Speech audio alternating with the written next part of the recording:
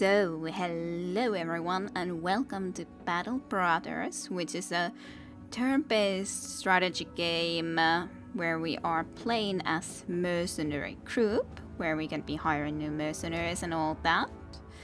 And in a medieval fantasy world. So, that's the setup for the Battle Brothers, where we are going to be starting the new campaign relatively soon. And we can rename different mercenaries who may remain with us with different type of time periods. There's probably going to be a lot of deaths for certainty. So if you wish to be named into this game, do let me know in the comment section so I can do that renaming after this. So basically I'm starting a new strategy turn-based game, specifically because now Halcyon 6 is completed. And I do wish to have one strategy game pretty much going on all the time at the very least. I may start Stellaris also at some point later on, but for now I felt that the Battle Brothers was interesting, so I thought that we would be going and giving it a look and play as far as we may be able to get. I don't know how far I will be able to get anyways. So, soon into the new campaign. Anyways, I've watched a little bit of Battle Brothers before, so I know the concepts. And I've played a little bit of the scenarios. Basically, Defend the Hill, I was able to actually win finally. And just a few things, but generally speaking, I'm not that experienced for certainty in this yet. Just a few little things, and I've never played the campaign by myself, so yeah, let's just go. Late game crisis, I think, can be random. I have no idea what any of those anyways would be. Permanent destruction. Cities, towns and castles can be permanently destroyed during the late game crisis, and having the world go down in flames is one of the many ways you can lose your campaign. Recommended. Yes, I think that's probably a good idea. That's then the map seed. Random, I don't know what will be going on and happening. What should be our company name is a different question though. I wonder, can we change this later on? Let's think. Let's see what kind of pictures we have here anyways. What would I wish to take for us? It's a pretty nice looking different options here for banners for sure. Huh, interesting. Pretty nice how you can go and customize what kind of a company you would be, and what your name will be, what will be your banner and all that. Very medievalist indeed, which I like too. We could go with something like Raven, very simplistic as sus. Let's see. A lot of good options. I like this picture too. Boar. Okay, that's all, but that's quite a few banners nonetheless. Let's see, what would I wish? I think that is a little bit too elfish for here, even though I generally could be picking something like that. I'm not going to be the Cream Creepers or something like that. This I do kind of like too. That's a little bit strange. I kind of like this. That's okay. I do like this very simplistic Raven. But maybe I'll go with this. So what would be the symbol? I'm not sure. It could be something just like a...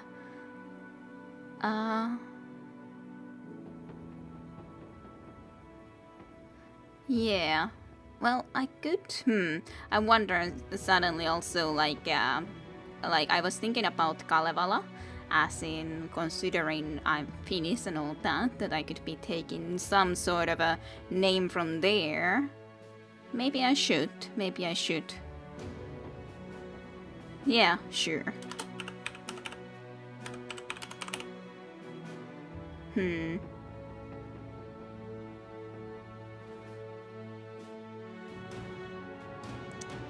I'm just thinking a little bit how I would exactly say, or what would be the next. Väinämöinen was regardlessly the main hero in Kalevala, basically. And if I have Väinämöisen, it would be basically something of Väinämöisen, like, for example, boys, Väinämöisen boys, or something like that. But I'm not sure what would be the end into here. Huh.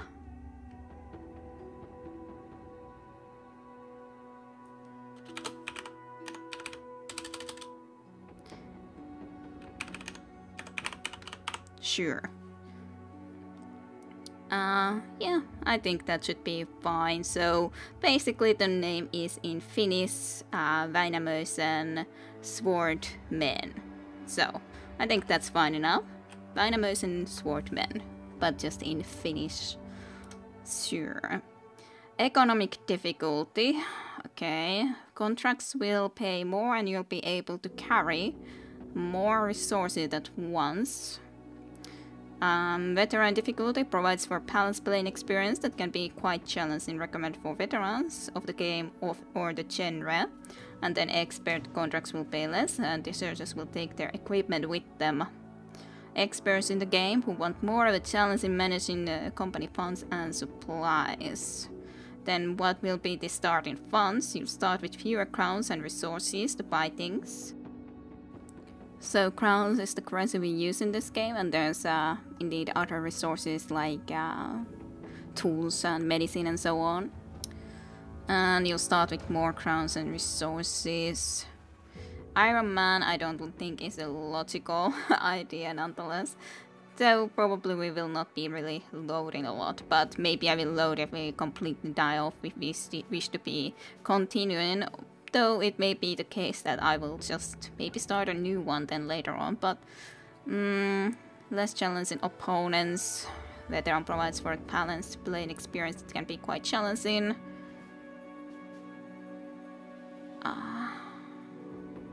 Let's have a starting medium, starting funds and economic difficulty at least a veteran. Then this at least a veteran, but I don't know. More challenging and numerous. For experts in the game.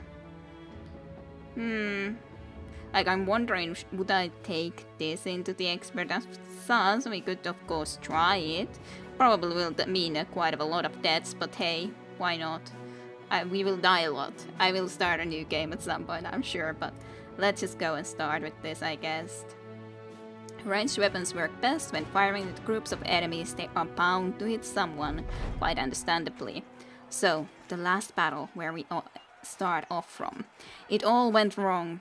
2 days ago, the company was hired to track down Hogarth the Weasel and his band of raiders. But it was them who found you first. An ambush. Some joke about horses, cut short by an arrow to the throat. Arrows shooting in from everywhere and nowhere.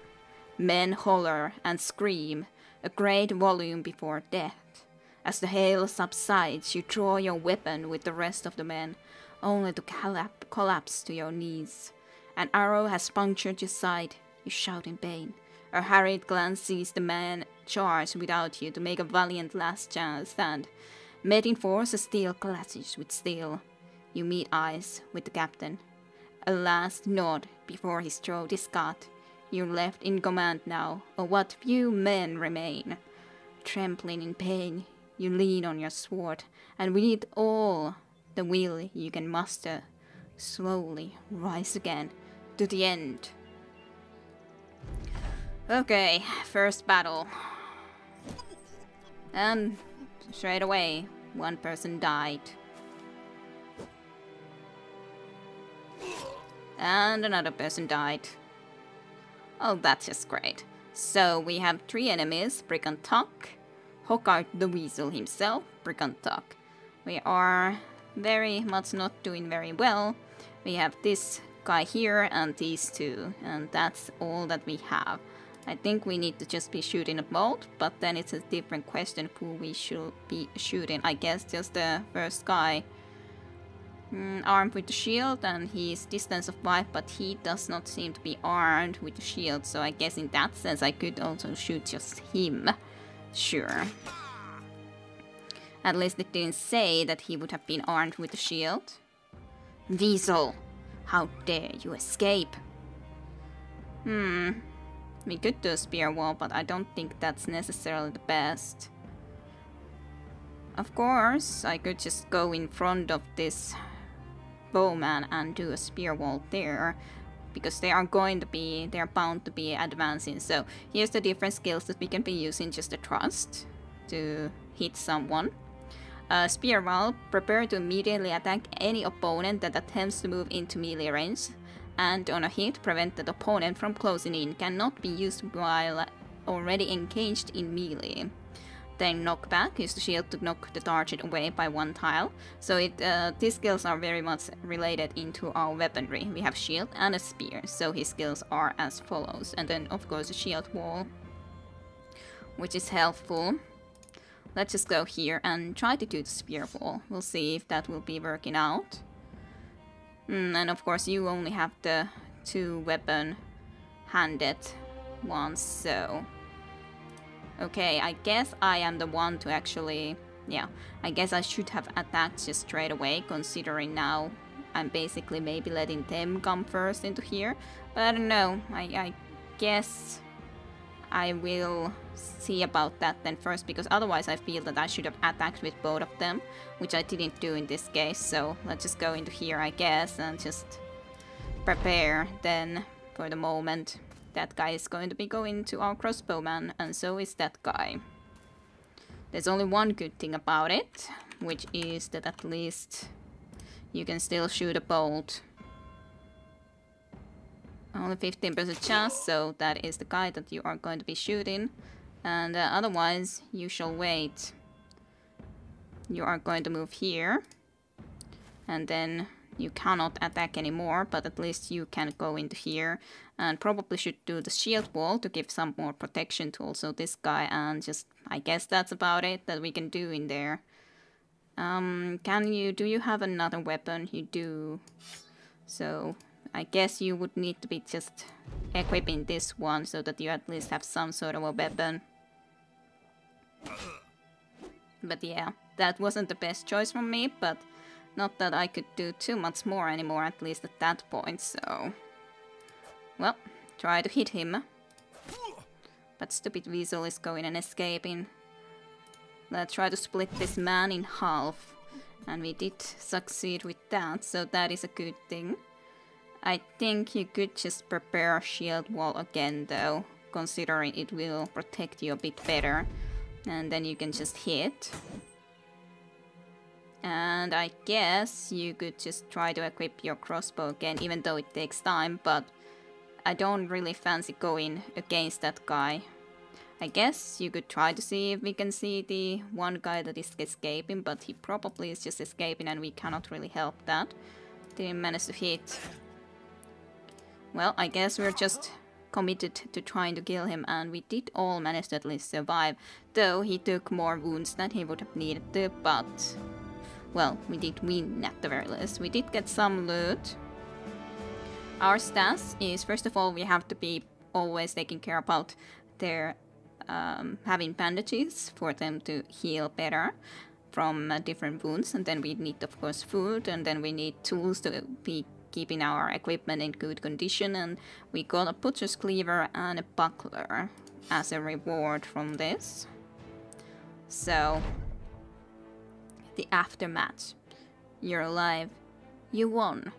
The adrenaline fades, and in its wake, you can't help but sink back to the ground. Gritting your teeth, you snap the arrow's shaft. Your chest heaves, pain for threat. Everything blurs. The company has been devastated, cut down to but a few men. And that bastard, Hoggard, did justice to his name, fleeing like the weasel he is. What now, Captain? A voice says from behind. It's Horik, who sits down beside you, bedding his bloodied axe on his legs. You turn to him to reply, but before you can answer, he continues. Burnham's dead. They slit his throat. He was a good man and a damn good leader, but all it took was one mistake. That makes you the one in charge now, don't it? Erebold, the older, joins the two of you, still breathing heavily. Then Hubert. Save the ceremony and anointments for another day. Let's give the men a good burial and return to Krumhorn to collect our pay. The Weasel's men are slain after all. Besides, Captain, we ought to see to that wound before we lose you too. wouldn't want to leave Eberron the Older in charge, right? Right, so be it. So, return to Kroomhall to get bait is the objective. Center camera, lock camera, toggle, camp, show factions, obscure, and here we are on a pause at the moment, and with space we can always continue. And this is how the map looks like. So Kroomhall is the place we need to be going. Interesting looking, and as I understand this is a procedurally generated map, so it looks different at different times. Doesn't always look the same. Kind of interesting that there's this type of city here. I'm not sure if we can travel here, considering it's there. The collectors living in these huts search for valuable amber shards along the shore. But we start with 2,000 crowns, 50 provisions, 20 tools, 38 ammunition, assorted arrows, bolts and throwing weapons, and then 20 medicinal supplies at the very least. Not too much though. Okay, so how do I actually, like, I don't remember exactly how to do everything, so from here I can look into my roster. And here we can also see all the perks that we are going to be gaining if we get enough experience to these guys. But, yeah. A simple wooden spear with a metal tip, and it is going to be repaired slightly, so some tools are going to be used for that. So, what kind of characters do we have here? We have Hubert, who is, of course, has the spear and this shield, and his background is companion. Hubert is known to be a big talker, but he has every right to be.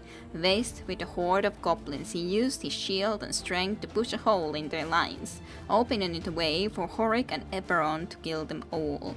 With quick whirls and wisp of his shield, the man deflected all manner of mortal danger. Although rather quiet, you found Hubert's place in a shield wall to be rather indispensable. And he is a little bit dissatisfied, but he doesn't have any other traits than the companion. And here we could be renaming him and giving him a title if we wish to do. Then there is Horik, who seems to have quite a lot more perks than just the dissatisfied and the background companion. Brooding and at times suicidal, it's no surprise that Horik is frequently found diving into battle with nothing more than a large two-hander.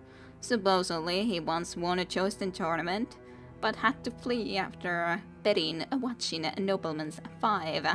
He'll use any weapon you give him, but Horik has a proclivity towards those that can make calamitous ruin out of a man's body.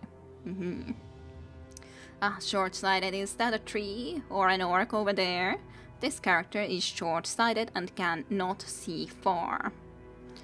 And he is also irrational. Well, that's just lovely. The glass is half empty now, but was half full just a moment ago. Has +10 or -10 resolve randomly at every morale check, okay? That's interesting. So, and anyways, you are pretty good in melee. As I understand, they get more points in level ups if we spend points into hit points if they have stars in the tier, so he should be able to have quite a nice amount of hit points. There's head armor, body armor, hit points, action points, fatigue, which plays a role, very big role in combat for sure. Then morale, resolve, represents the willpower and bravery of characters. The higher, the less likely the character fall to lower morale states at negative events, and the more likely that characters gain confidence from positive events. Resolve also acts as defense against certain mental attacks that inflict panic, fear, or mind control. See also morale. Then initiative you have pretty high, 82. Melee skill is pretty good, 61. To be honest, your range skill isn't that bad either.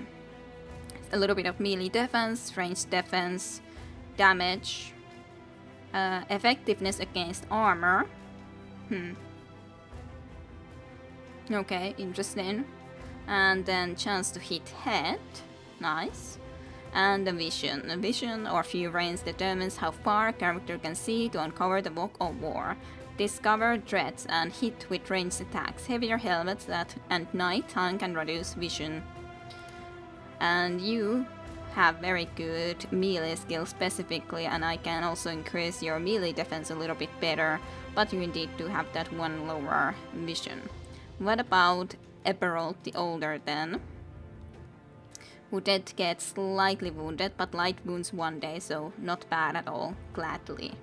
Gladly. You have 51 in the range skill and 2 stars on it, so you definitely will be the one to stay on this duty, so to speak. You have a 56 skill of melee. Melee defense, ranged defense is a little bit, damage, effectiveness and all that. And the initiative is very nice, which is good. You're quicker to act, which is definitely not bad. So, background companion. Eberald is one of the more talented marksmen you've encountered in your travels. A clever bowman, he once loosed 2 arrows simultaneously to kill a charging set of brigands. While he has a fondness for killing from afar, Eberald's no slouch is close-quarter combat. No slouch in close-quarters combat. No, he wasn't. He used his dagger well. Then he is apparently tiny. Being very short of height, this character is used to slipping through. +5 melee defense and +5 range defense, but less melee damage, so that is also the reason why he ain't going to be in the melee battles nearly as much. Then he's also a survivor. Why won't you just stay dead? This character is a survivor and will outlive most of his peers. Has a 90% chance to survive if struck down and not killed by a fatality. Well, he more likely will be surviving with us, which is good. But yes, we are just generally speaking pretty dissatisfied. Not uncommon for someone living in the hardships of mercenary life. This character isn't quite satisfied and is hoping for things to improve, because we just lost the battle. Lost most of the company in the battle, I mean. We did win a battle, but lost most of the company, so that's just lovely. But yeah, none of them has any full experience yet. This was the experience bar, yes. So yeah, if you wish to be named any of these fellows, Eberron the Older, Hubert, Horik, to be honest, if I'm going to be renaming this guy, he is having to be still the Older. We can rename the Eberron, but he is going to remain the Older as a title, definitely. It's just a fact. So, and these are, like here we can have reserves, but then in here we are going to have the company, those who are going to be going into the battle. And main information is 3 out of 12. So 12 will be overall able to go into battle at once. But seems to be a good, at least little buckler, and butcher's cleaver seems to be okay, so good enough, I guess, that we got at least those sort of things. But here is our mission to get into this town, so let's see, how did I do this? Return to current, get paid, yes. No, not canceling the contract. I was thinking like, am I canceling it or not? Okay, how do I actually do this? I'll check the controls quickly and come back in a moment. Well, I'll save first and foremost, save the campaign into a new save game. I think that's a good idea.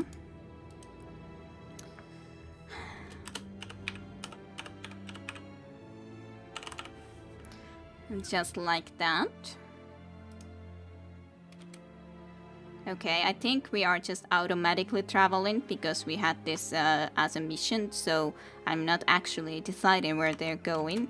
Oh, no, I am, but I had clicked there, but I didn't see the movement like a line. That would have been a nice thing, that I would see that they're actually starting to move here, because I wasn't sure that they were, but okay.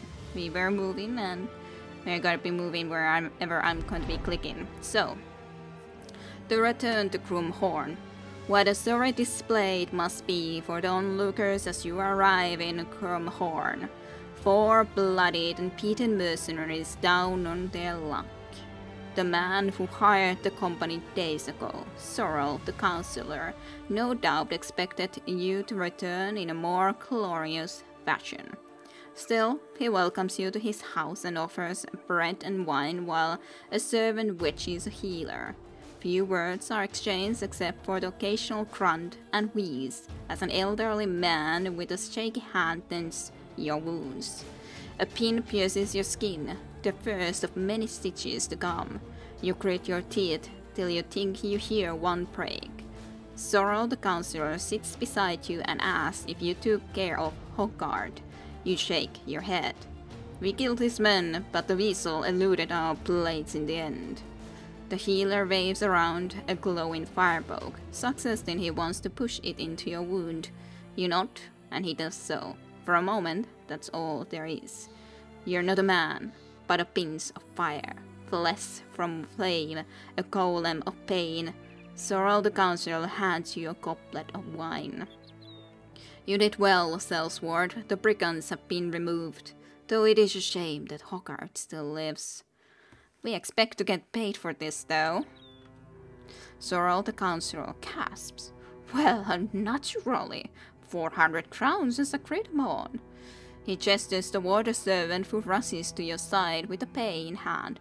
I wonder, may I make use of your services one more time? I'd very much like to end the headache that is Hoggart, once and for all, and I would pay you again, of course, another 400 crowns, shall we say. Horrid scoffs and turns to drink more wine, but Hubert stands to speak.